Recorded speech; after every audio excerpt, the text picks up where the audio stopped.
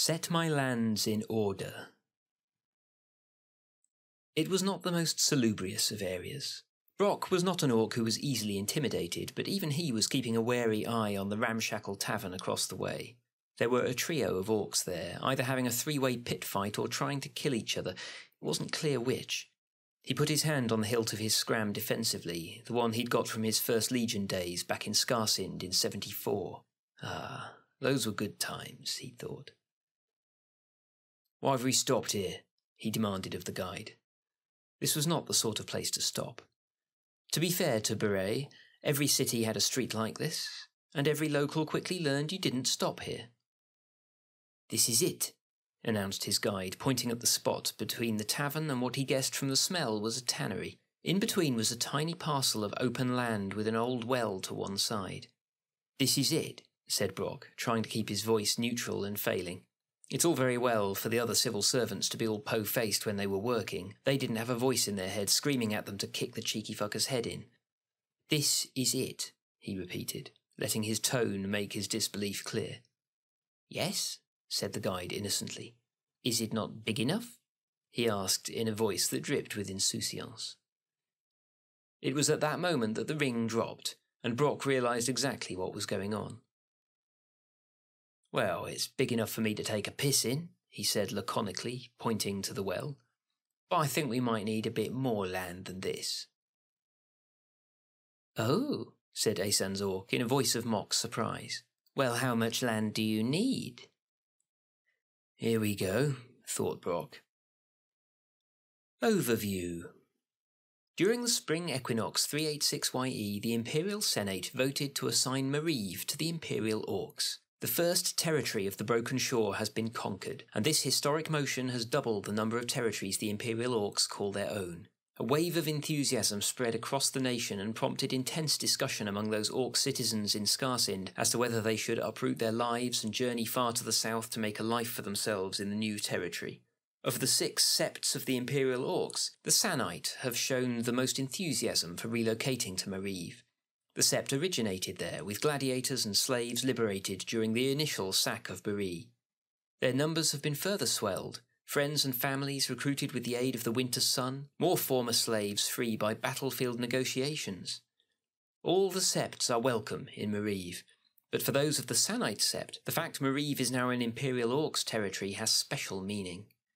Many choose to remain in Skarsind, where they have begun to build new lives far from the arid territory of their birth. Many more spearhead the diaspora from Skarsind to the Broken Shore. It seems especially fitting, perhaps, that as the true consecration of the Legion's rookery in honour of the founder of their nation is completed, the Imperial Orc Assembly urges preachers and pilgrims to lead the way in learning more about the challenges presented by this new territory and the people who live there.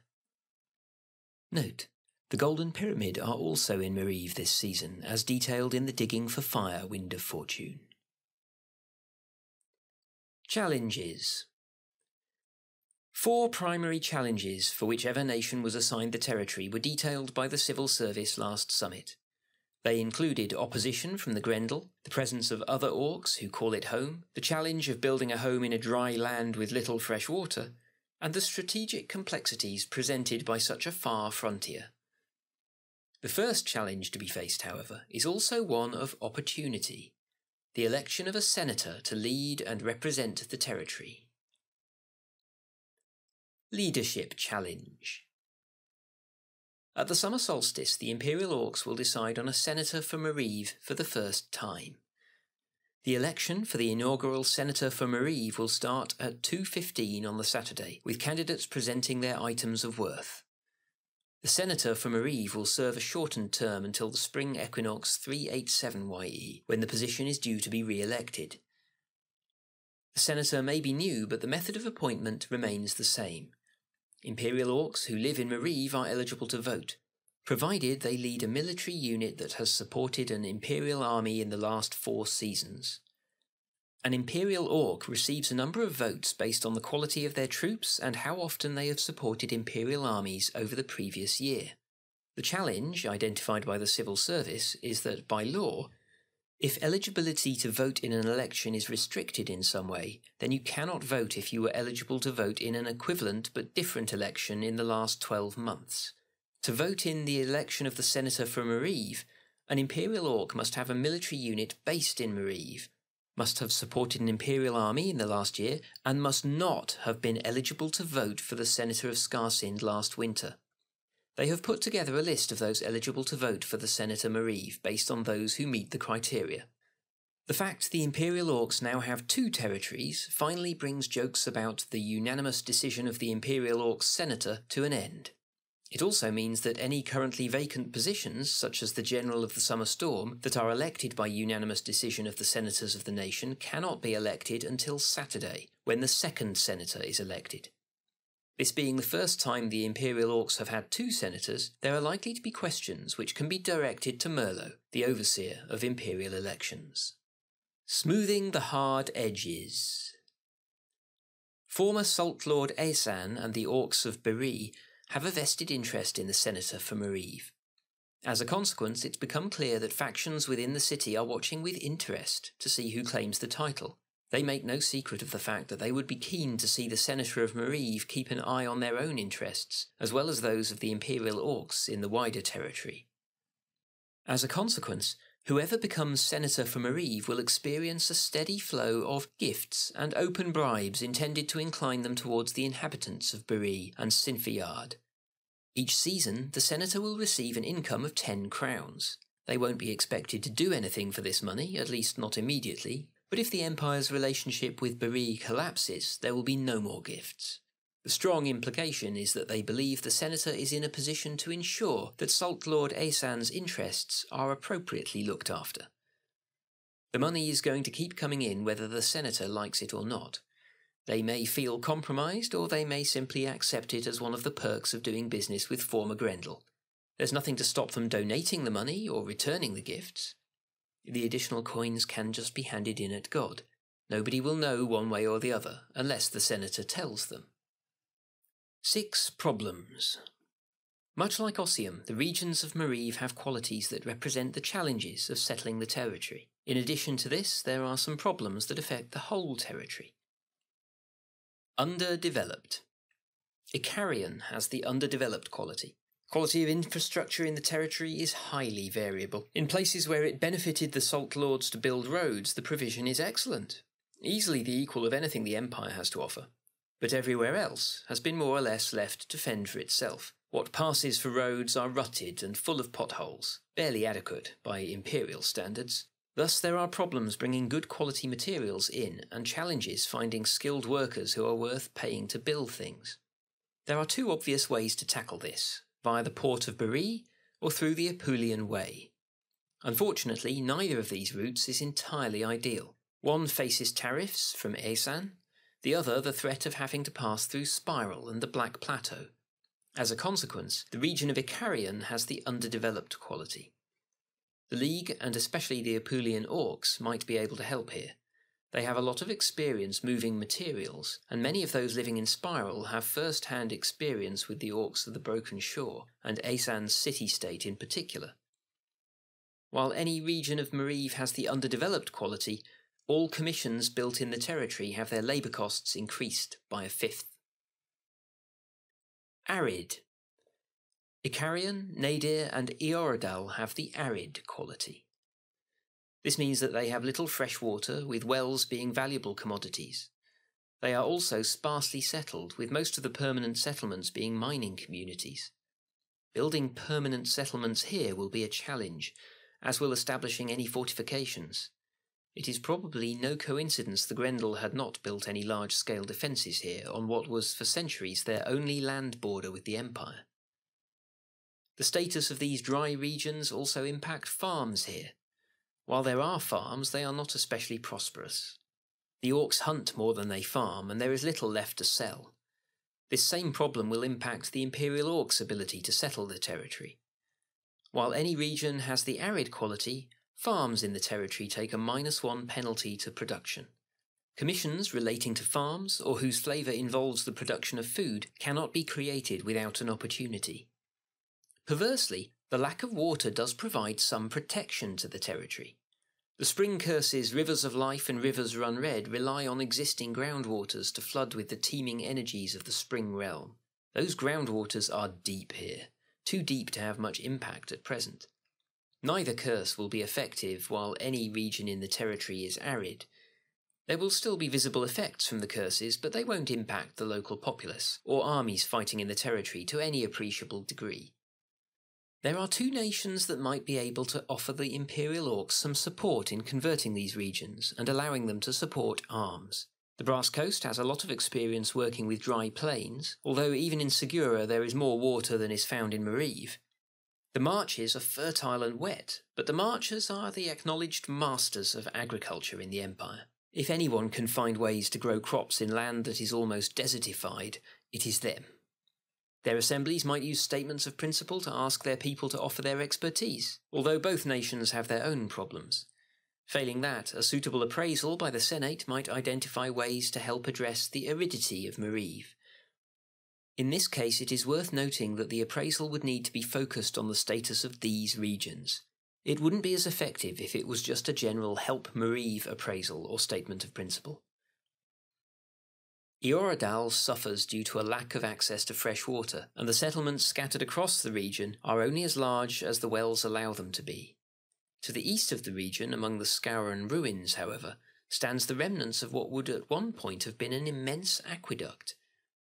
There are a number of ways of looking into rebuilding the aqueduct, almost certainly smaller, and using the remaining structures as much as possible.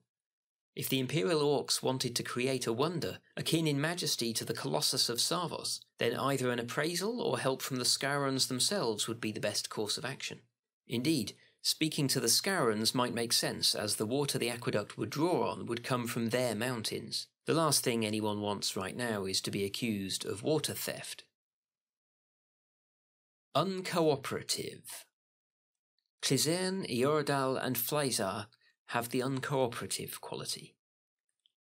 While there are orcs scattered across Icarian and Nadir, they are cautiously interested in the Imperial Orcs. Many of them have connections to those of the Sanite Sept, while others are simply disinterested in the fact that the bosses have changed. They expect the change in Landlord to have little impact on their lives. The same cannot be said for the orcs in the southern half of the territory. Many of the orcs fled either to Bari or south into Ayarid.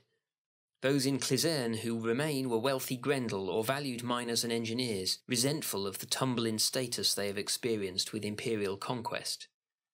The Brine Turtles Sept of Flaizar have only recently been conquered and still support an army in service to the Grendel. They are enthusiastic about the idea that the Empire will soon be removed and the status quo restored. Some of the orcs of Eoradal are Brine Turtles, while others did well out of offering service to the Grendel. They do not welcome the presence of Imperial armies in the territory. The problems in the south of the territory are perhaps best addressed with either diplomacy or military might. The people here do not welcome the Imperial Orcs or the Empire, and changing their minds will take time. It might be easier to drive them out with armies, but doing so would send a dismal message to the rest of Mariv that the Imperial Orcs might be cautious about. Ironically, the Imperial Orcs are perhaps best positioned to deal with the people of the territory. The Sanite Sept in particular might do well in leading negotiations in the south, although they will need to navigate those who consider them traitors for joining the Empire. All three of these territories have the uncooperative quality. Any Imperial army stationed here has its upkeep increased by 1/10 for every region that has the quality, and as long as any region has that quality, the territory cannot support an Imperial army. Under threat. Flaizard has the under threat quality. The orcs of the Brine Turtle Sept don't just despise the Imperial orcs as lackeys of the Empire who have made a deal with the widely disliked Aesan. Many of them actively welcome the day their warriors and those of the Grendel return to the territory and drive the Empire out. Flaizard represents a gateway to the entire territory, and the Grendel will not be shy about taking advantage of it. The region of Flaizard has the under threat quality, reflecting the fundamental disloyalty of the inhabitants there. Winning them over would remove the problem, but that will not be easy. Far Frontier. Some of the issues with routes to the territory have been somewhat resolved given the treaty with Bari guarantees access to the Bay of Katazar, albeit with tariffs. Access to the bay doesn't help with moving armies in and out of Mariv though, that still relies on using the Apulian Way to travel through Spiral. There is no clear way that the Imperial Orcs or the Greater Empire could resolve this issue. It is a geographical fact that the territory is in an awkward position related to the rest of the Empire. Moving troops there will be difficult and will continue to be so for the foreseeable future. Looming threats. The risk of the Grendel returning is high. There is no ritual that could be performed, no eternal that could be entreated, and no appraisal to be commissioned that would stop them from wanting to reclaim Mariv. At the moment, the sullen resistance of the populace and the difficulties of feeding large numbers of troops mean that stationing Imperial armies here might be challenging. An alternative might be to establish fortifications and armies in the territory to defend it from a Grendel invasion.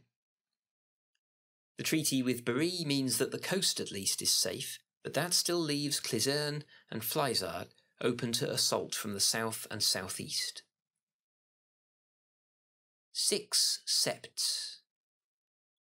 While any Imperial nation would have faced challenges in Mariv, the Imperial Orcs have some advantages in dealing with the people and the harsh land. One of their strengths lies in their 6 Septs, the Tamarzi, the Ethengror, the Ilaraum, the Sanites, the Sunstorm, and the Urende. They represent a number of different approaches and attitudes that might bear dividends if they were brought to bear in Mariv. For the next year, the Imperial Orcs Assembly can pass the following mandate once each summit, starting at the summer solstice, but they must name a different sept each time. We are one nation woven from 6 strong strands. Each of the septs has its own expertise that will help us show the people of Mariv we are not their enemies.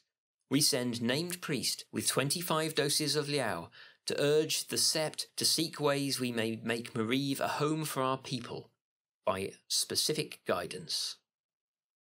Synod Mandate, Imperial Orcs National Assembly. When this mandate is passed, members of the named sept will make a point of travelling to Mariv to explore the opportunities there. It will help some who were uncertain about whether to move there permanently to make up their minds. The event after it is enacted, it will present an opportunity to the Imperial Orcs in Mariv, in line with the particular expertise of the sept named, and potentially benefits specifically for that sept. The Assembly can offer guidance as to the thing they think will help. For example, they might urge the Urende to find ways to grow herbs or to identify problems that need pruning, or the Ilaraum to speak to the Orcs about their relationship with their ancestors, or the Tamarzi to seek out magicians and magical places that might aid in the settling of the territory. Unlike a normal mandate, this mandate remains available to the Imperial Orcs until the end of the spring equinox 387YE, assuming the situation in Mariv does not substantially change. Trade goods. At the same summit the territory was assigned to the Imperial Orcs, the sibling of Lord Aesan met with Finna, the ambassador to the Grendel, and Yarrick Orzel, the Imperial Consul, to negotiate a treaty that saw the city-state of Bari retain the regions of Bari and Sinfiard amongst other things. The reaction from the folk of Bari has been lukewarm at the idea of priests of the way showing virtue to them.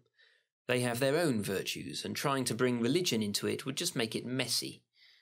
What they are interested in, however, is trade. No citizens of Bari are attending the upcoming summit at Anvil, but Lord Aesan is willing to accept missives with opening offers, along with any other reasonable trade pitches. Xavier of the Spire of the Astral Torrent, an architect of the Golden Pyramid, spent weeks in conversation with the people of Bari and has some advice for any Imperial citizens interested in trade with the city-state. For a starter, they appear to have a keen interest in acquiring Dragonbone, and are willing to exchange cerulean mazarine from the herb gardens that dot Sinfiard for it at a rate of 3 drams for every 2 measures. Any Imperial Orc or member of the Golden Pyramid who is interested in making the exchange should send a winged messenger to Aesan indicating how many measures they wish to sell. You must have this many measures in your inventory at the start of downtime. Shrine of the Way. One of the terms of the treaty is that negotiations will occur in respect to buying land for a construction of a building to the way. In true Grendel style, and in a move the League no doubt recognise, Lord Aesan puts his initial offer on the table. If the Empire wishes, they can simply take advantage of the opportunity presented. Otherwise, they can use it as the basis for a negotiation. Aesan offers a plot of land in the absolute worst section of Bree. There is an old well there, and very little else. The land will not support a grand temple, but would be enough for a shrine with a few books and a small stage to preach from. It would not be enough land to build a large church or temple such as would warrant a title to look after it. This would effectively be a folly. If the Empire want to build a bigger, more impressive church, they will need to negotiate for more land. The more wains required for the commission, the bigger the plot of land will need to be. Whatever happens, the Empire will have to make Aesan an offer for the land, since they promised to buy it from him. The traditional Grendel way to open negotiations would be for the ambassador to provide a sealed letter with their offer on it, while Aesan does likewise. The ambassadorial civil service will facilitate the receipt of Aesan's offer if the imperial consul includes details of their offer in any winged message sent to the Salt Lord. Fundindelv. One final matter concerns the mine of Fundindelv. While a lot of the rest of the territory was a little underdeveloped, the mine is extremely well built and maintained. Former Salt Lord Aesan took his responsibilities very seriously. The prosperity of the mine was a source not only of his power as a Salt Lord, but of his own personal ambition. The mine lies deep in the mountains of Cliserne, and produces 22 wains of mithril each season. While the territory was assigned last season, the mine was not allocated at the same time.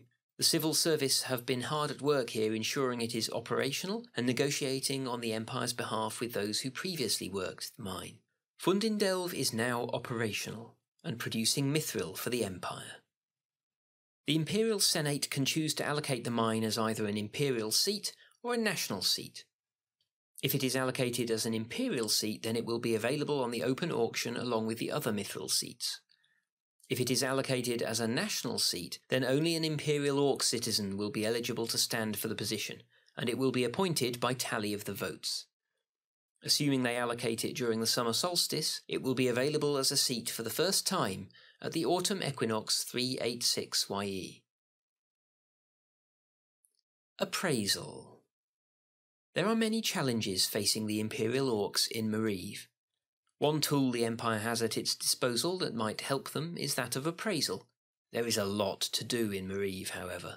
Too much for a single appraisal to provide all the answers. The prognosticators would do their best, and any one of the current roster would have things to offer here. But the Senate should take care. The more general the request the Senate makes, the harder it will be for the prognosticators to address specific problems. It would be better for the Senate to identify key issues: the sullen population, the difficulty of moving materials around the territory, the arid plains, the need for fortifications, the challenges of diplomacy with Aesan, and so on, rather than use a general help the prosperity of Mariv appraisal and hoping for the best. Rain in Mariv. In the months following the spring equinox, a magical aura settles over Mariv, unnoticed by all save the most perceptive magicians. Several times as the seasons change, there is a smattering of unseasonal rain. Where the rain touches, flowers briefly flourish, lilacs breeding in the dead lands. Sadly, those plants die quickly once the rain stops, at least in the arid northern regions. They last a little longer in the south, but even there they fail to flourish. The spring magic Regrow the Land's Heart struggles to find purchase in Mariv, but it does have some effect. Some of the marks of war in the territory are soothed away. Some of those angered by the betrayal of Aesan or the flight of the brine turtles adopt a more pragmatic view.